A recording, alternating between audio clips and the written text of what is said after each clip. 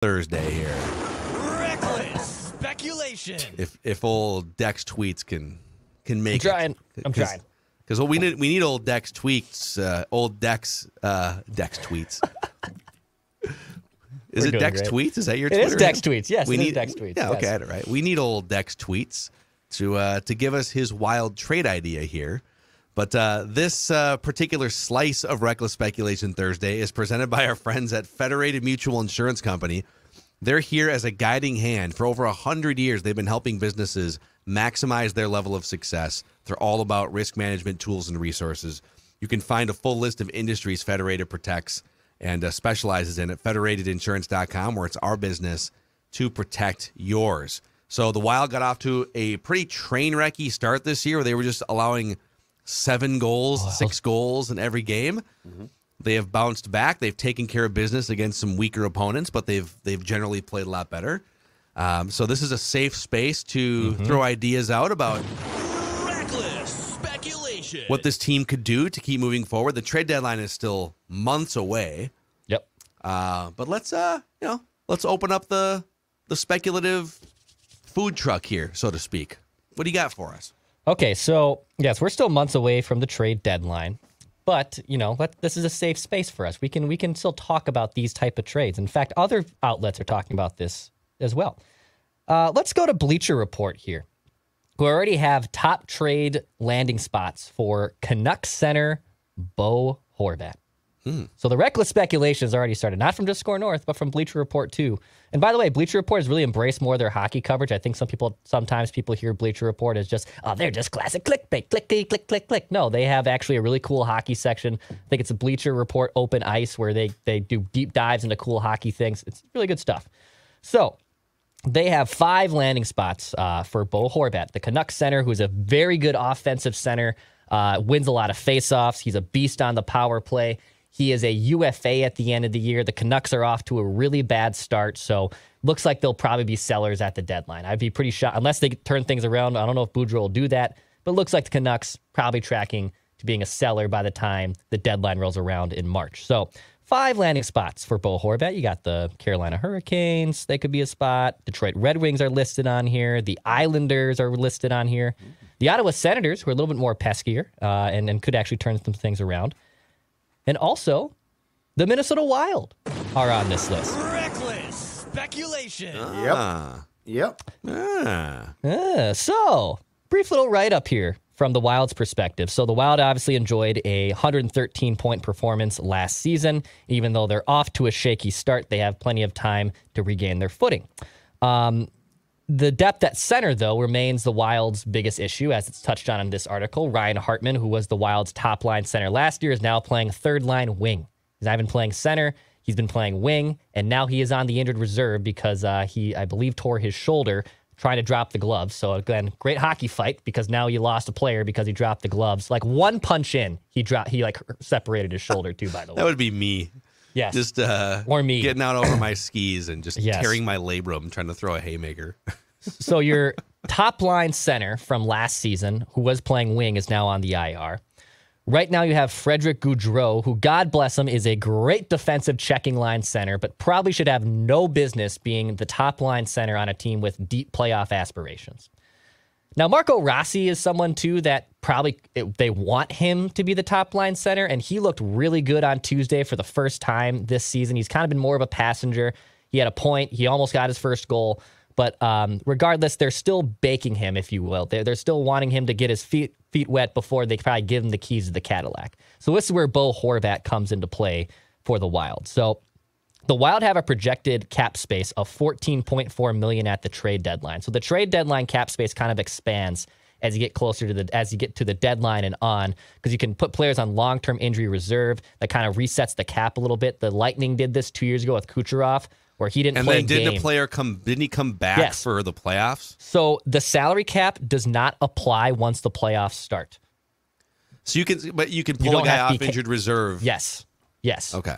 You don't have to be cap compliant when the postseason starts, which is kind of really weird and dumb. but that's how the Lightning got away with that. Last year, the Vegas Golden Knights were almost going to get away with that. They actually ended up not making the playoffs, but they had a lot of players on high cap hits.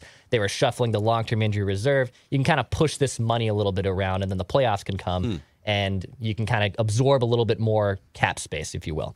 So in terms of the cost to get him, and the Bleacher Report mentions this, that Guerin was probably unwilling to move his first-round pick this year because he just parted with a third-rounder from last year's trade deadline.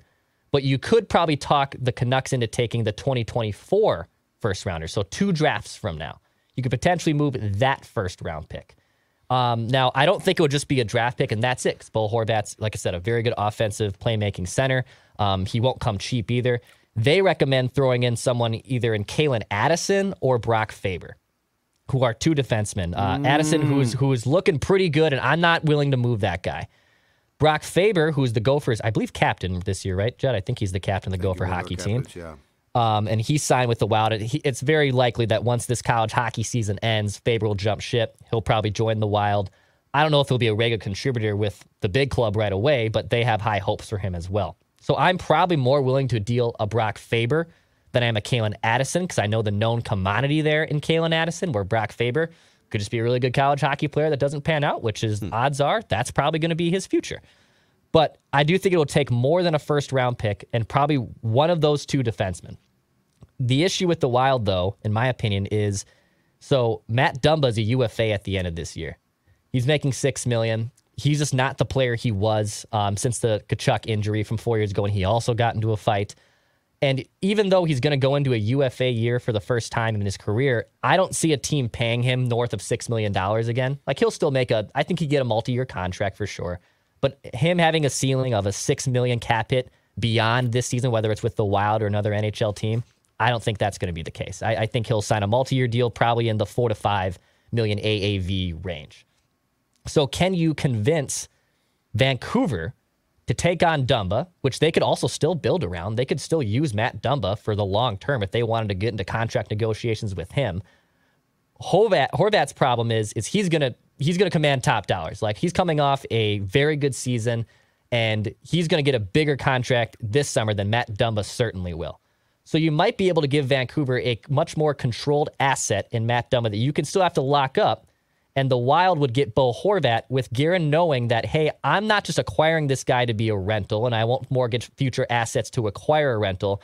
You'd get Horvat here with the idea that I'm going to sign this guy also long-term. Whether it's before the UFA period starts or when he first gets here and he signs a contract extension, that could still 100% be in play. But I think that's what it probably costs, a 2024 first-round pick, maybe a sweetener prospect in Addison or Brock Faber. But honestly, what I would try to do is I would try to pawn them off Matt Dumba. Of course, I'm pulling stuff out of midair here, but I'd try to pull them off Matt Dumba knowing that you're probably going to get Dumba locked into a much more team-friendly deal than what you're going to have to play Bo Horvat. Dumba might be cooked. They're not going to take him.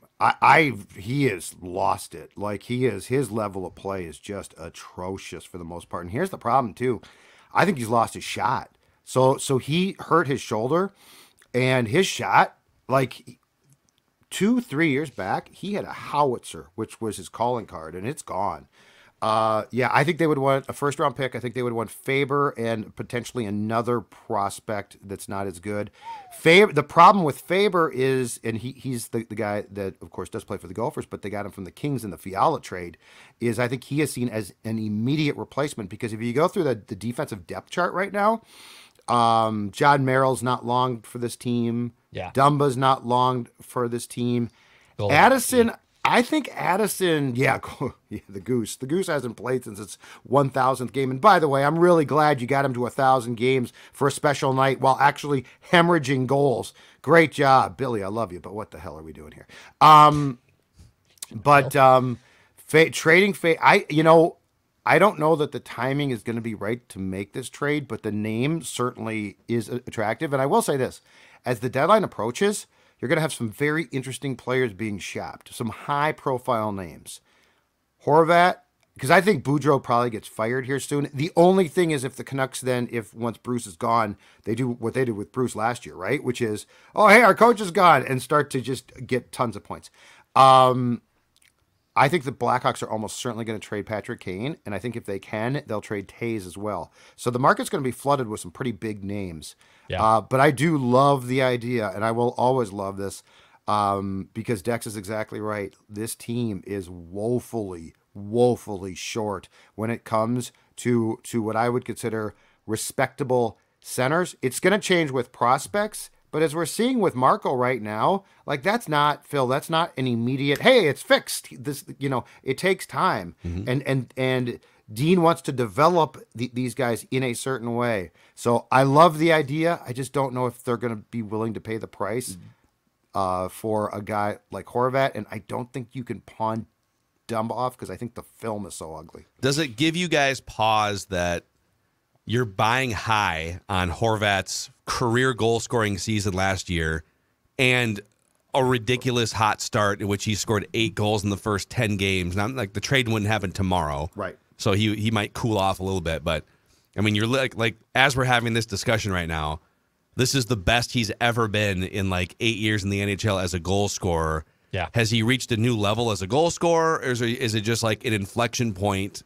And he's gonna go back to being a good player, but it just feels like this is as high as his value has probably ever been as a goal scorer. And you're talking about maybe having to give up something extra by buying him at his peak. Yeah, and that's the issue that they're going to have to run into, because even this summer, Horvat will be a free agent. Dylan Larkin, who if Detroit doesn't sign, is foolish. I mean, that would be the guy. I mean, that's the crown jewel if he reaches free agency. But yeah, I think that's the price of poker. That's the price of doing business. That if you're going to go out and get someone like Horvat, that you have to pay a deep penny. And that's where I think Bill, if he would only do that, knowing that I have a good chance and I have communication with him that I'm going to lock you up here. Now, what does that contract look like, to Phil's point? And if it's a $7 million AAV, which it probably will be near that, does he go on a decline by year 2 or 3 of a 5-year contract, and then you're stuck with it? Now, the good news is in the NHL side, it sounds like, and Gary Bettman alluded to this at the beginning of the season, the NHL might be able to pay off their escrow from the COVID seasons, or from when COVID started, which means the salary cap actually might go up starting next season by $4 million, which I know doesn't sound like a lot, but for the NHL, that is actually a significant number, because they had basically locked into this salary cap spot when COVID happened, but they might be paying off this escrow faster than anticipated, so they could actually teams could have more cap space starting immediately next summer, which would help all the teams, and especially the Wild, who have about 2 more years hefty buyouts of Parise and Suter that are hurting against them. So it's a possibility, but I think it'd be worth it. He would be the exact top-line center that this team has never, ever really had, and it would be perfect between Kaprizov and Zuccarello. Reckless speculation. The other thing, too, so I believe there is 3 years of cap hell left. And the penalties, like the next 2, are harsh. It's cap hell. Oh, it's absolutely hell. The other thing to keep in mind, too, as far as the long play goes here with reckless speculation, is this. Kaprizov is signed through 2025-26 and is absolutely going to break the bleeping bank when that contract is up. And so that's going to at least play a role in thinking. By that point in time, though, the cap hits will be pretty much gone. And plus, eventually the cap is just going to start to rise. Now, this is the problem. I always thought it was going to rise by a lot, and so did the Wild the day that they signed Parise and Suter, and it didn't. But all of that being said, we talked about this a lot. I think it was last hockey season as well. The center position to me is like starting pitching in baseball. It's hard to find guys. Mm-hmm. It's like the aces. Not every team has, and when it's indicative of how tough it is to find guys when you are desperate enough to slot in Freddie Gaudreau there because he is defensively responsible. The other problem with Gaudreau and Hartman's year last year was fantastic. It was probably Case Keenum 2017. The issue with Freddie is, and he has attributes, when you put him with skill guys for too long, he starts to think he's good. And so you'll have games. The game that they played against Detroit was a prime example. He's trying to make plays with those guys. It's like, dude, no. You are a worker bee with 2, players sent directly from heaven. Don't do that. So it would be really nice to find what at least could be considered sort of a borderline ace guy at that position. I, for now, keep saying this. Play Rossi there. Give him a chance. His confidence goes through the roof. Dean Evison was a worker bee, really good one. Like, he worked his ass off. But I feel like he's holding Rossi accountable to a point of, like, you have to learn how to do this. If you saw when Rossi ended up on the ice a couple nights ago with Kaprizov and they scored together, Kaprizov scored the goal, Rossi's confidence went through the roof. It was like, because skill sharpens skill. Mm-hmm. And so I get being defensively responsible. I get that you're going to make some dumb mistakes. But Marco Rossi, to me, that game was exactly what I've been talking about. The first part of that game, he's working, but his head sort of hung. He's working with guys that are worker bees, right?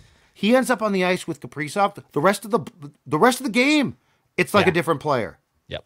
Skill sharpens skill. Yeah, a lot. So Reckless speculation. we're just getting out in front. Just getting out in front of this. Nothing's going to happen Nice find, tomorrow. though. That's a nice find. Bleacher Report there. Yeah. We're there, Hey, too. we did the same thing with Fleury, too. We were talking about Fleury in December You of were. last year. Yes. I think you were the first to mention it. Hey. And you were mocked. Mocked. Well, I've been mocked for a lot of bad trade ideas from the Wild before, but that one was right. Okay, You nailed that one for I sure. nailed that Yeah. one. I'm All right, giving you struck credit. out on a lot of I them. know you guys were asking if old Macadac put together some potential D'Angelo Russell trade scenarios. He will workshop some. I want something from you.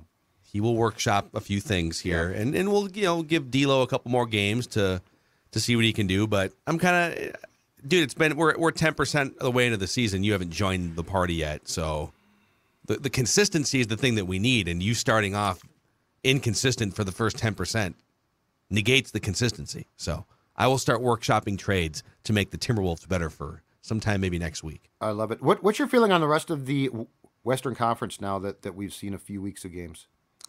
There's a couple teams that are definitely way feistier than thought. Portland for sure, especially if Portland's a lot Dame better. can play 60 games. The Pelicans, oh my God, they lost a ridiculous heartbreaker last night. I don't know if you guys saw. I saw the shot. They were up by 3 points. They were up by 3 points and shooting free throws with 1.5 seconds left. They missed both free throws. LeBron gets a rebound, instant timeout. They inbound the ball at half court. Cross court pass over for a 3-pointer with 1.4 seconds left to send it to overtime, and then the Lakers won in overtime. But the Pelicans, outside of like a completely impossible loss last night, and then Utah, man. Utah is, I don't know that Utah is going to be like a 50-win team or anything, but Utah is more. It has a bunch of professional basketball players, and the drop off there won't be as steep as advertised. So you got to be a little careful navigating through the Western Conference, more so than maybe people thought on paper. That's what I'm learning here, while also trying to figure out your own lineup combinations and things like that. For today's Minnesota goodbye, the Powerball is at $1.5 billion. It's got to be close to a record. Have we had a $2 billion Powerball before? I don't know. It's a good It's question. getting pretty high. I have two questions for you. Question number one: if you won the Powerball, how many people would you tell? Would you tell as many? Would you tell the world, or would you try and keep it as under wraps as possible? I personally would want to not tell a ton of people, but I can assure you, Dawn would put it on Facebook instantly. So it would be out.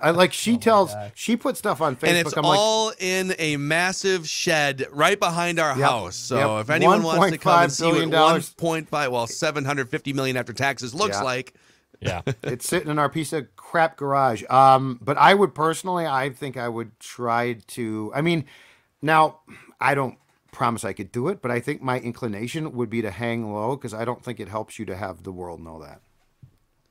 Yeah, obviously, you'd probably get a nice new house or something somewhere. So it'd be like, oh, interesting. Oh, these guys live in a 8,000 square foot house now that they bought for $10 million or something. But I think I would try to keep it as quiet as possible too. Yeah, I would try, but I don't know if it's possible either. Yeah. Like even I have a group group Slack chat with a bunch of my high school friends, and they were talking about it last night, and one of my friends said, if I won it, I would give each of you $500,000, which we said only $500,000. That's all you would give us.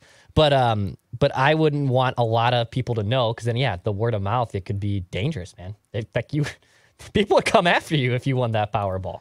And then my second question is, what are the first 2 or 3 things you would do with your new financial situation? God. I would probably buy, now at my age, I would probably buy real estate event. Like I would probably buy a bigger house, but I do like my house. Like I'm very comfortable here, but I could get someone then to clean this house up. I don't, the thought of actually cleaning up a house. Did you just say you could probably get someone to I clean your could. house after you won the Powerball? But I've been here for 22 years. There's a lot here. You just won the Powerball. Congratulations, Judd. What are you gonna do? Oh, I'm gonna probably get someone to vacuum our living room. Yeah.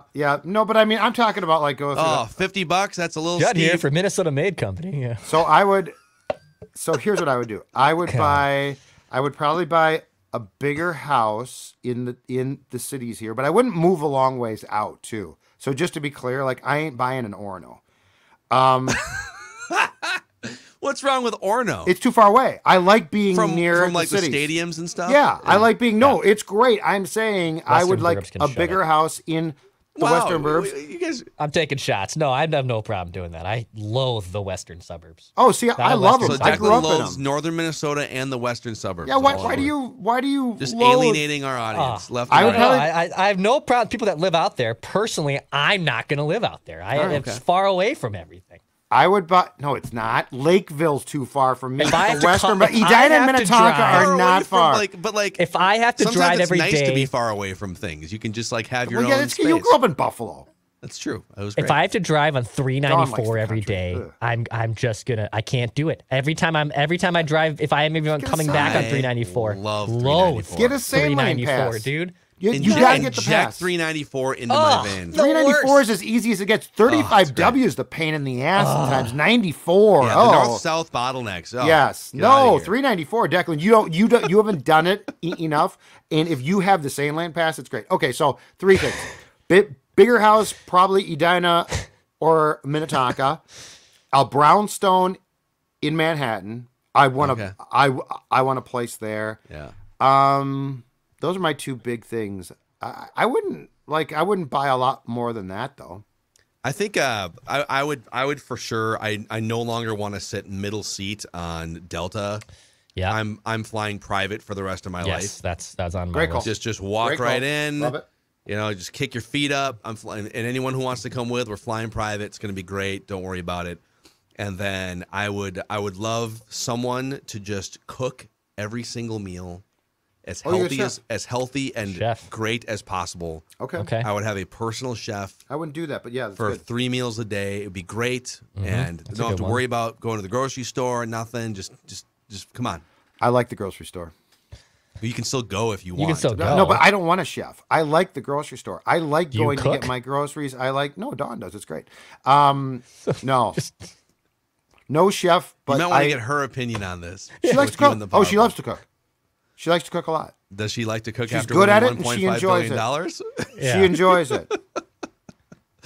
Oh, it's hilarious. One of my main ones is if, like, in terms of the cook one, because I don't know if I want to. Like, I'm not opposed to it, but one of my like perks of that, if I had one, is I love a blueberry muffin. It's my favorite muffin. I think it's the best of all muffins. Hot take. The blueberry muffin is the best muffin. Our Bar neighbors none. made some blueberry muffins for us a few weeks back. I'm with you, dude. Muffins are so bad for you, though. Like they are so bad for you. Don't eat Dex with that heart. Don't eat too many muffins. No, that's fine. Does anyone go in thinking like I'm going to eat this muffin because it's an optimal health decision? Though? I used to think they were healthy. I thought it's a bunch of collection of bread. It looks pretty healthy to me. Terribly But wrong. I would have, Terrible. if I won the Powerball, if I was a millionaire, I would have a fresh blueberry muffin every single morning to start my day. There you go. Every single day. I want a fresh Prepared by a chef? Or blueberry like muffin. what? Yeah, like prepared by a chef. He Sounds bakes like Larry only David. bakes one every It morning. sounds like a curb. Just one. Yeah. Just one. Yes, it is a curb. It is It a sounds curb like a situation. curb your I just want enthusiasm. one. I just I want just one. want I my want a dozen. blueberry muffin. Hey, what am I going to do with the other 11? I'm throwing Declan, out. you're I'm such not an gonna- a-hole. Wait, was this muffin made yesterday? Yeah, I made a batch. No, I need them to be no. They need to be every fresh. single day. I need a new muffin. Okay. All right, so Judd's basically just going to do the same thing. He's going to have Hold on a a second. Manhattan high-rise. I got a new and thought. And a vacuumed living room. I got one more, and I'm serious about it, okay? So I would also invest in the Wild as a partner. Yeah, I would 100% With buy a Craig, team. because not to buy the team, but I want some say. And it, in our current jobs now, like I could just sit and buy a suite. Yeah. Oh, I would buy a team or a stake in a team. I'd like to buy a stake in the team, and I would get a suite at, if I won, I would get a suite at the Wild. I would get a suite at the Vikings, probably. I thought you said you were gonna. I thought you said maybe you'd buy the Timberwolves and move them to Vegas or something. So I'm glad Seattle. you're keeping Seattle. No. And but here's what I'm not doing. I am not investing a penny in anything inside Target Center. Oh, yeah, that's smart. That's smart investing right there. Yeah. But I mean, I'm not going to get a suite there. The suites, I mean, they've redone them. They're better, but I'm not investing in that. Judd would buy the Dallas Stars back just to fold them for taking them away. I think that's what Judd would also do.